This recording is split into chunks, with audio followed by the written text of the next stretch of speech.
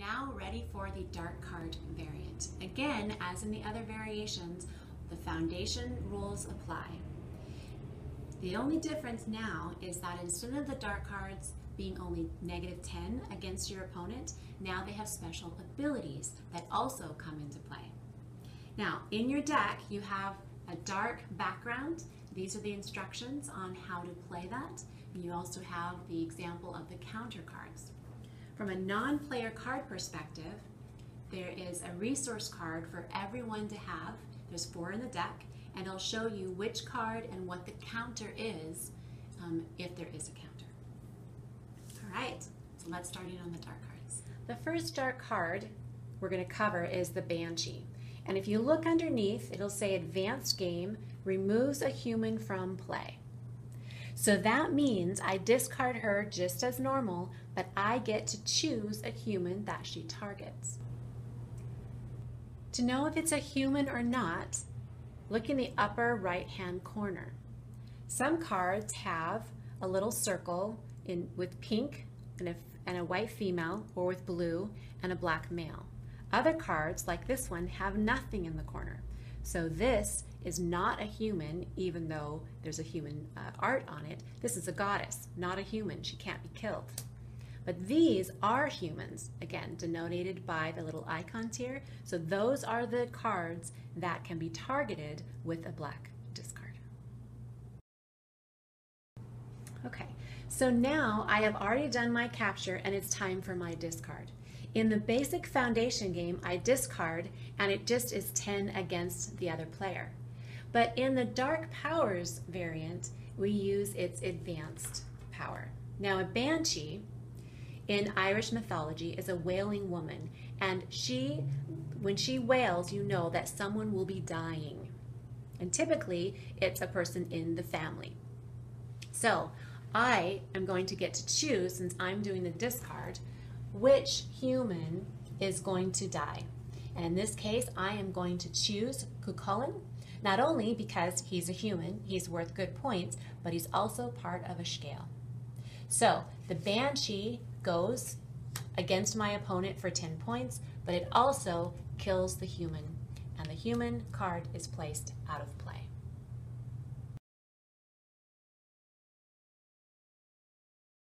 It's my opponent's turn, and since she doesn't have anything to capture a card down the tableau, she's going to flip a card. She does have something to capture that, and so she's going to play it, and now it's time to discard.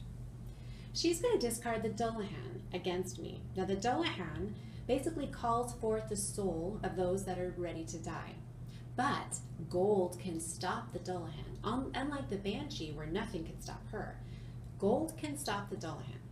Now, in play, whoever plays the card gets to choose which human. She is choosing Finn McCool. Now, the question is, do I have gold to stop her or not? Now, the gold must actually be one with a black background. This is a treasure card. Notice these have music backgrounds. Only the black, because it actually has gold in it, can stop the Dullahan. If I have one of these gold background treasure with the black, I can pull it from my hand, stop the Dullahan, keep my human, and the Dullahan goes out of play. If I do not have a gold treasure card, then the Dullahan would take away and kill, basically, my human card. Now, there are two different, make sure you notice the difference between the two cards. Only the black-based can. Now the question is, what if I had this down in my hand when the Dullahan was played against me? I cannot use it if it's already out. It must be in my hand, removed right away to go against the Dullahan. If it's already down, the Dullahan still can kill my human. All right, it's my turn. I'm going to capture a landscape card, and now I'm going to discard. I'm going to discard against my opponent, Durg Dur. Now, Durg Dur kills a man in play, not just a human, but a man. Quick story about Durg Dur. She was a beautiful woman, but her father forced her to marry an abusive husband.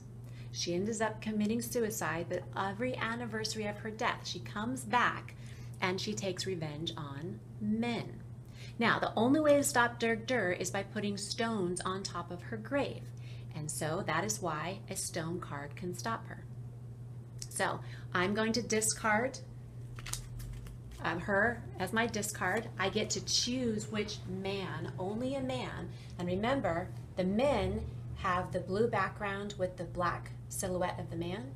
And I'm going to choose her warrior because he's part of a scale. He's 10 or 20 points. So Dirk Dur is going after the warrior. Now, the only way she can stop him is by having a stone-suited card in her hand and playing it again. So does she have a stone card in her hand? She does. And actually, she has a 20-pointer. That one works. So the stone stops Dirk Dur, and Dirk Dur is now out of play. Not only does she save her warrior, but she gets an additional 20 points, plus it's part of a scale. It is now her turn. She still can't capture anything on the tableau, so she flips a card, stone. She does have a stone to match, and she's going to discard. She's going to discard Queer Hanok. Now, Queer Hanok is the mother of Satan, basically, the mother of the devil. And her and St. Patrick battled for 3 days and 3 nights, where St. Patrick finally did defeat her. So her power is to lose a turn. But St. Patrick can stop her. So she's going to play against me for me to lose a turn. If I don't have St. Patrick in my hand, I lose a turn and she gets to go again.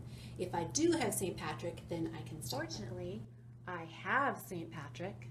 I'm able to stop Queer Hanok, and Queer Hanok goes in the discard pile. Now I have 20-point St. Patrick. All right, it's my turn. I'm going to go ahead and capture, and I am going to play the puka against my opponent.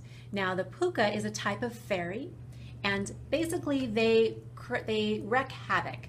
They mess up people's fields, they run off with humans. They don't necessarily kill them, but they just wreak havoc. And so the special power of the puka is it puts a human card back into the hand of the opponent. And since I'm the one doing the discard, I get to choose which human. In this case, I am going to choose the warrior and hoping that she's not able to get it back into play. So the only thing that stops a puka is the wild fairy. So let's see if she has the wild fairy. Looking at her hand, she has a wild card. It's a leprechaun, but it's not a fairy. Only the fairy can stop a puka. So the warrior card then goes back in her hand, and she keeps the puka as -10 against her. All right, it's my opponent's turn. Again, there's not much there on the tableau. She can't capture anything, so she's going to go ahead and flip the card. In this case, she can't capture except for her wild card, but it's too low, so she's going to leave it, and it's time to discard. Now she's going to discard the changeling against me. Now a changeling is an ugly fairy baby. So basically the fairy exchanges their ugly baby for a beautiful human baby. So the changeling's power here is to switch places with a human. Whoever's using the card gets to choose which human. Remember, there are icons that show. So she's going to take St. Patrick at 20 points. Now the only way to stop the changeling is if you have the fairy wild card. If you don't have the fairy wild card, then basically it swaps places. So she's going to give me the changeling, and she's going to take St. Patrick.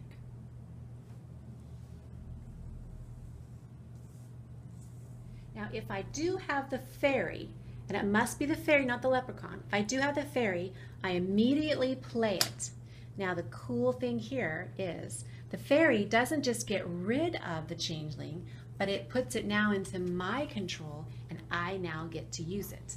So I'm going to look and see what she has. Unfortunately, she has oh, there's one man. So I'm going to take the fisherman and leave her with the changeling.